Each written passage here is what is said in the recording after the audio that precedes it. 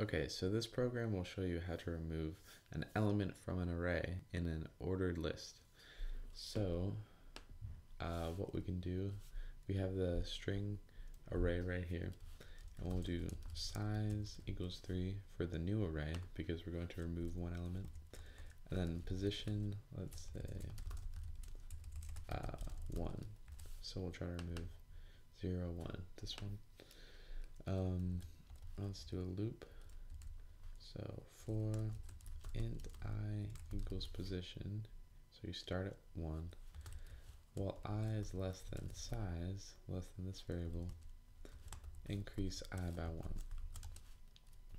And names I will equal names I plus 1. So it'll take the position that you start at and then shift everything down 1.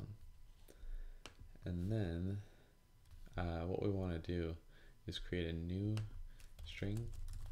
So string new names equals new string size. So this will store your new array after you delete an element from the previous one. So for int I equals 0, while I is less than size, increase I by 1. So new names I equals names I, and we'll print out new names I. Okay, so let's see what that looks like. An error size. Oh, this should be declared up here. Int size equals 3. Great, so it looks like it got rid of this element and then stored everything in the new array.